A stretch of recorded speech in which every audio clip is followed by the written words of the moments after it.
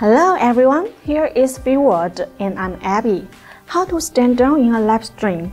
One of the ways to achieve this is with a screen overlay, because it makes it easier for viewers to identify your brand and stream at a glance. I'm going to show you how to create something simple. To create our overlays, we use PS, but you could use any image editing software.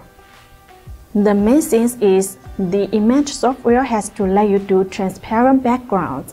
Here I made the box saying FEELWORLD in advance.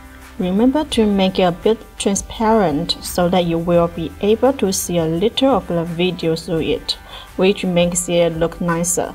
If you are not good at PS, fortunately, there are many good websites here that provide a great bunch of options for those looking for free and basic overlays.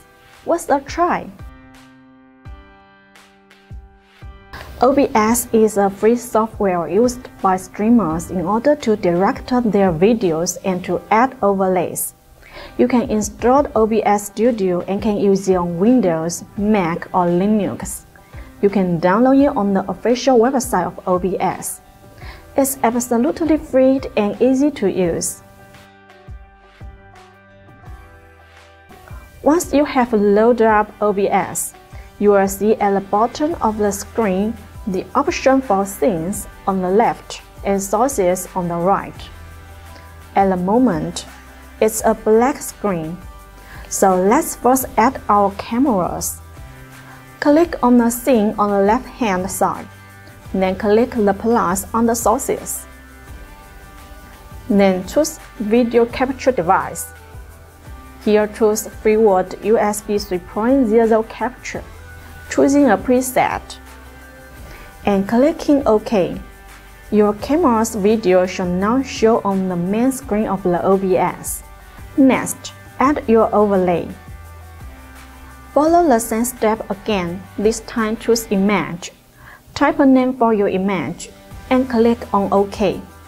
And then choose the overlay you created. After you have confirmed the selection, you will see your image on the top of your video stream or preview window. And you can resize the image and drag the overlay around the preview window. Hope it's helpful for you, and remember subscribe to us. See you in the next video. Bye bye.